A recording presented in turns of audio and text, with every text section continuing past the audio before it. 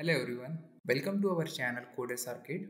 In this video, we will be discussing about the structure of a C++ program. In the earlier video, we discussed about what is C++, also covered the application part as well. So if you missed that video, the link is mentioned in the I button as well as in the description. So before we move forward, please subscribe to our channel Coders Arcade and press the bell icon so you won't miss any future update related to this C++ playlist. So let's begin.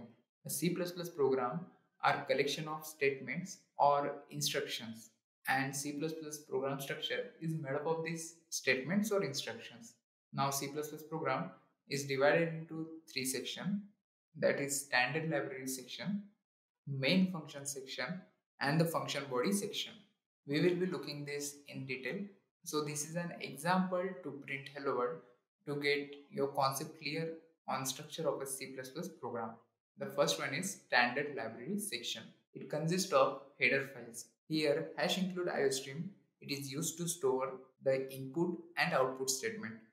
Hash is preprocessor and include is a keyword. So together hash include is way of including standard or user defined files in the program.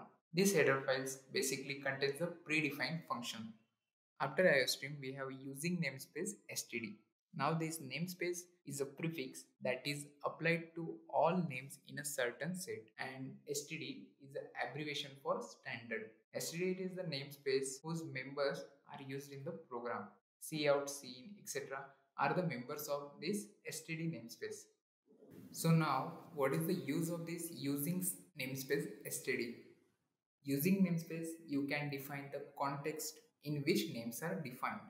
Namespace defines a scope, and it is not necessary or mandatory to write namespace always. Simply use scope resolution whenever you want to use the members of std. For example, when you have to use cout scene, give this scope resolution double colon. Now the second section is a main function section. So every C and C++ program has at least have one main function. The main function serves as a starting point for a program execution. We can make n number of function in a single program, but we can't make n number of main function. Every program has at least have one main function. The starting point of all C++ program is the main function, and after main, these curly brackets signifies the start of a block of code, and a program body will be written inside these curly brackets. Now the last section is function body section. The name cout is short for character output and display whatever is between these angular brackets. Symbols such as these angular brackets can behave like a function and are always used with the keyword cout. Here return 0 is mentioned. The return keyword tells the program to return a value to function int main. So now what happens when you return a value from a function?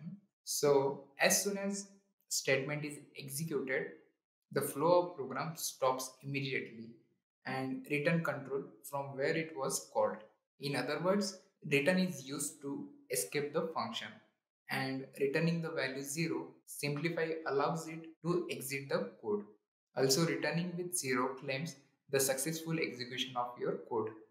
So this is all about the structure of a C++ program.